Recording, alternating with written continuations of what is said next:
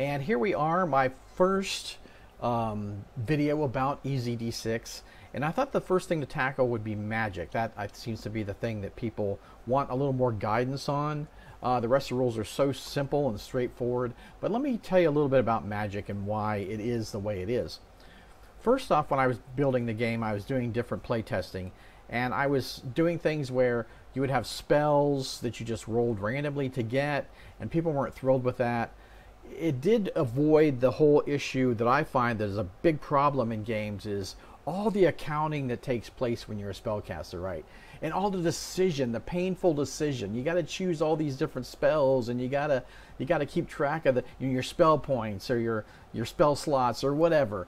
I didn't want any of that. I wanted so that a conjurer, which is the magic user in this game, could be ready to play at the same time as a warrior, right? If you make a conjurer or you make a warrior, you're going to complete your character creation about the same time because it's that easy. You don't have to agonize over all this stuff that you normally do as a spellcaster.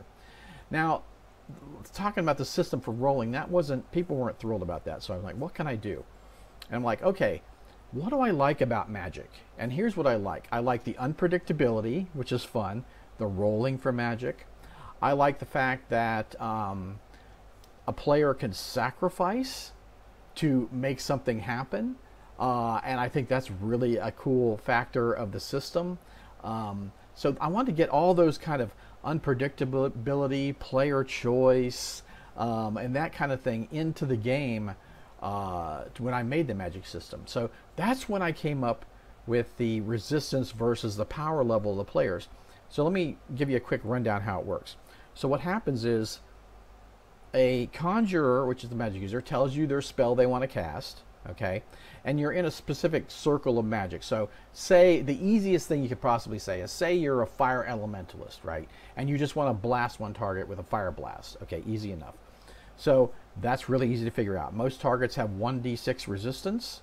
So the rabble rouser, game master, rolls a d6, and whatever number they get, the conjurer has to beat it or equal it on 3 dice. Okay, say I roll a 2 on a d6, which is really easy to beat. So the conjurer may want to just roll out of the 3 dice. They may just want to roll 1 die because the only way they're not going to beat it is if they roll the 1 and fail the spell anyway, right? So they might want to do that. Now, if I roll a 5, you might want to roll 2 or 3 dice. And I'll explain why that's risky. Okay, that's risky because if you roll any 1s in that power level roll, the spell automatically fails. Okay, but there is a caveat. There's several caveats. One is, if one of your power level dice equals or beats the resistance of the rabble rouser roll, you could cast a spell, but the 1 is stopping you from doing it, right? Well, as a conjurer, you can take spell burn and eat that 1, and then your spell successfully cast. But you take a strike of damage for each 1 you eat. So when you only got 3 strikes and you're dead, taking 1 of those strikes away is very, very dangerous. Or if you roll, you could even roll 2 1s and a 6 on your spell roll and beat the resistance, but then you got to eat 2 1s, right? So that's very dangerous. Then you only got 1 strike left. So I like that risk factor, and I like giving the player the choice to do it or not, right? Oh, darn it, that's a failure, but I think I'll eat it. I think I'll take the spell burn, right? And because I really want to cast this. Now, I have a meta mechanic called karma in the game, which can add, for 1 karma, you trade it for 1 pip on the dice, and that bumps it up one point. So if you roll a 4, you spend 1 karma, you get a 5, okay? So easy as that. But with magic and miracles, which are a similar system with the divine powers, you can't use karma because the gods are so aloof, for one. Magic is the winds of magic are so unpredictable that karma cannot be used to modify that. Okay, so I like that mechanic. But you do have 1 recourse, and that recourse is to roll your hero die. You get karma and 1 hero die at the start of the session. You can roll a hero die to re-roll anything, including a 1. You can't use karma on any 1s, but you can use your hero die to re-roll a 1. If you get another one, tough luck. You got it. But you did, use that. Now, during playtesting, I found out that conjurers tended to use less karma than other characters, because really the currency of a conjurer is their spells, and you can't use karma on spells, so they'll be used on saving throws and stuff like that, or other actions. But mostly a conjurer is doing spells. So what I did was I had that you can spend 5 karma to get your hero dice back, because the hero die is great for conjurers, right? Because you can reroll that 1. You can reroll that 1 in a spell roll, or if you really want to cast that spell and you reroll it, you might get it. Now, I've had games that were just like on the edge of your seat, crazy. Like there was a finale of one game I was running, and my wife was playing a character, and to help everyone, they realized that the way the boss had set up the encounter was that one of them was going to have to sacrifice themselves, right? So my wife's character took that role, and my daughter's like, oh hell no. So she's like, okay, I'm going to cast a spell, do this, try to save her, and she just totally flubs the spell roll. She just totally screws it up. She's like, okay, I got my hero die. I'm going to roll that hero die and see if I get it. And she rolls it, and it's like, no, he didn't make it. So, she had to make that, my wife had to make that heroic sacrifice. But my daughter was trying. She was trying to make it work. And just on the edge, everybody's on the edge of their seat. Like, the die is like, it's like when the die spins for 5 minutes and you're like waiting for it to like stop. It was just like, the excitement at the table was just electric. So that's one thing I love about this system. I love that magic users don't become useless. You don't use all your good spells, right? You can cast as many spells as you want. It just depends on your spell roll. So that tames it back a bit. Now let's talk about spells that aren't just a simple kind of fire and forget spell, like a firebolt, right? That's easy because you roll the resistance of the target, you roll to hit. If you do, they take a strike, and if you're a fire elementalist, they're on fire. They're caught on fire, right? So, okay. Now, one thing that's not clear in the rules is Magick can only do 1 strike of damage. You can't really crit with Magick. But if you wanted to play the crit with Magick, it would be okay, because it's much harder to get a crit with Magick than it is with normal attacks, because when you're fighting with normal attacks, you can use karma to boost your rolls and keep getting 6s, right? And keep re-rolling that 1 die and getting hits. With Magick, you can't use karma, so it's much harder to get that 6. So I would be okay if you did want to do that. I generally play where Magick can only do 1 strike. I find that kind of evens out the ability of like a Magic user to target 6 targets, where a normal fighter is only targeting 1. So that kind of evens it out. Now, also the risk of targeting more targets is interesting, because in a lot of games where you cast a fireball, it just hits however many targets are in the template, right, or in the area. Where this game, you have to choose how many targets are in the near area, and then that gives extra resistance to all the targets. So it's either all or none. Like if you're casting essentially a fireball, you're that fire elementalist casting a fireball, you're trying to hit all the targets, you're trying to hit 6 targets, which is the maximum. You can only still roll up to 3 power die, but the rabble rouser rolls 6 resistance die because of 1d6 for each target. And if there's any target that has more magic resistance, that's even more dice in the pool. So, keep that in mind, because if you fail that spell roll, you don't hit any of the targets. You don't hit 1 target. So that's fun with the risk and reward. You can get a lot, but you're risking a lot also. So maybe I'll just cut it back to 3 targets. Maybe not. I won't do 6. So that's another fun decision. Now, I'll talk about a little bit about miracles for a minute. Miracles are very similar to Magick, except you're petitioning, and in the game, everybody can get the devout inclination, which makes you be able to call on miracles. So any character, you don't have to be a cleric or anything, you can get the devout. But miracles are very hard. Okay, so for example, if you wanted to resurrect someone, I would roll 66 dice to do that. Okay, or if you're of the mind you don't want resurrection in your game, don't allow resurrection. They're dead. Dead is dead. You can't be resurrected by miracles. Also, miracles can't hurt or damage. So that takes that attack kind of thing out of miracles. It just adds the benefit of the utility of miracles, right? to maybe speak with the dead, or you could even turn, you know, undead and stuff like that, which I would do 66 for that. So keep that in mind when you're doing miracles. Now, miracles don't have spell burn, so you can't take, if you roll any ones in a miracle roll, the miracle's over. You can't, but your petition is not accepted. But there is a little recourse you have, which is kind of a fun role-playing element. It's called offerings. And offerings, a devout character can do an offering to their god once a day, okay? Probably, I would do it at the beginning of the day, right? Because then if you need to re-roll. So if you've done an offering to your god, you can re-roll all your miracle, your prayer dice, which are the equivalent of power level dice for a conjurer. You can re-roll, you choose, you have to re-roll all those dice, right? So if you rolled 3 dice in the first check, you have to re-roll all 3, okay? But you get a second chance. You may get that, you may petition that miracle because you made the offering. So it's a fun role-playing element, but it also adds a nice game benefit to that player also. So those are kind of the basics of Magic. But I want to talk about a more complex spell, right? So say you're a necromancer, okay? And you found a pile of skeletons, which is pretty cool. So the necromancer's like, oh, could I like raise this pile of skeletons into like an undead conglomeration, like a golem, like a bone golem, right? And as a rabble-rouser, I'd say, yeah, that fits, right? You're a necromancer. These are dead. Why not? So how I would think about it is I would think about this. I would think about, okay, I think I'll give it about ogre stats, which is 3 strikes. So I'll make that 3d6 resistance, okay? Here's the spirits of the dead and all this stuff.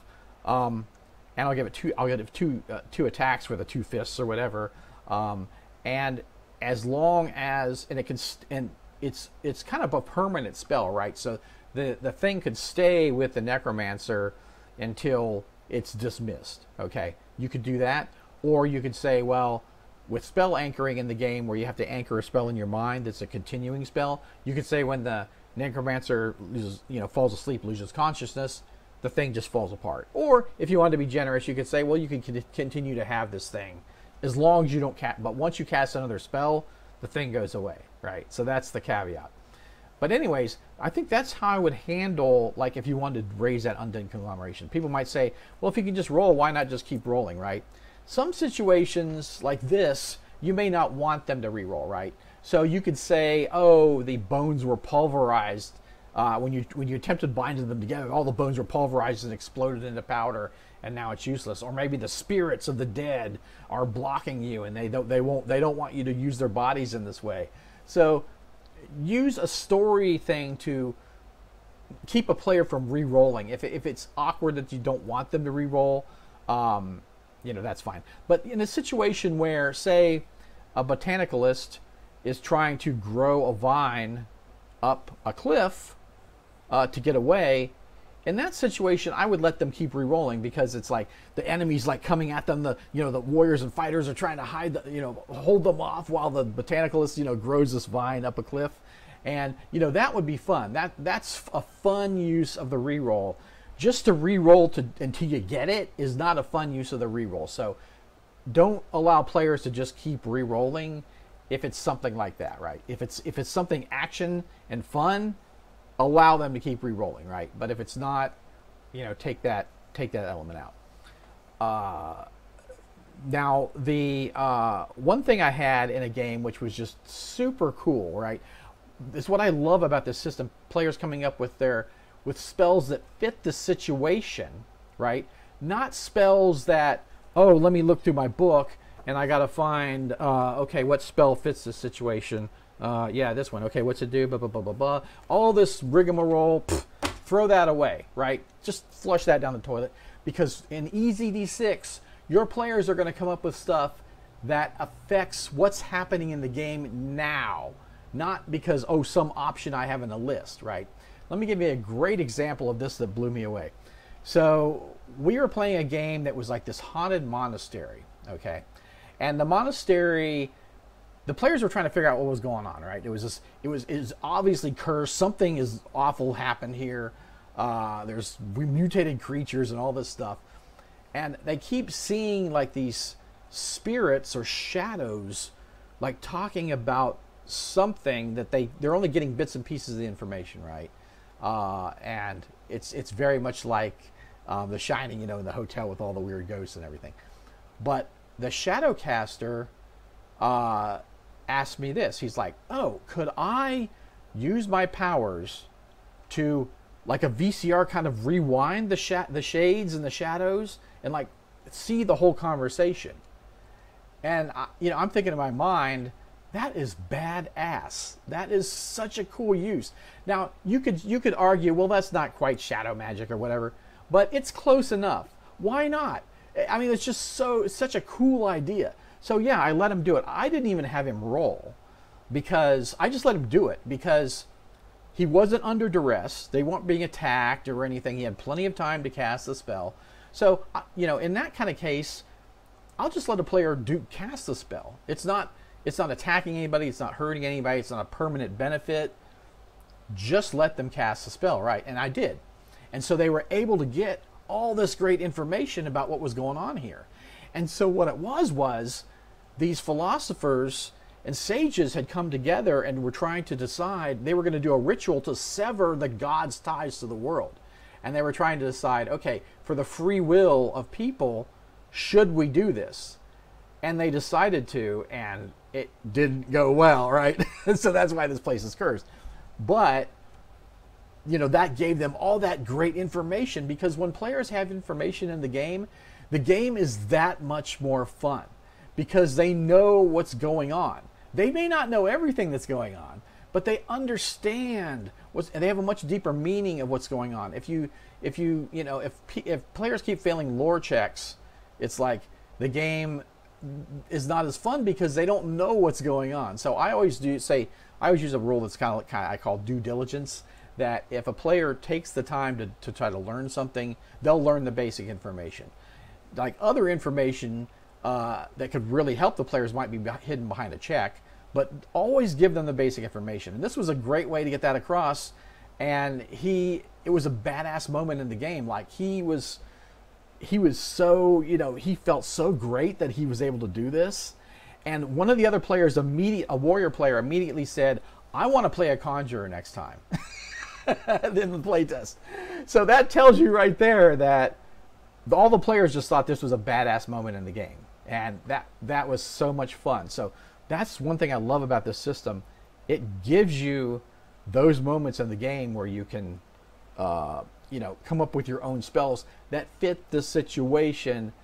Not you have a list of spells that you're trying to fit to the situation, or that you have to keep bookkeeping, or you run out of resource and you can't do it. You're suddenly a wizard or whatever that can't do anything. You're a magic user that can't do anything, or you have just lame spells left. You never ever run into that problem in this game, and that's fun. So I hope this answers some questions about the Magick system, because I think some people might have a hard time arbitrating this.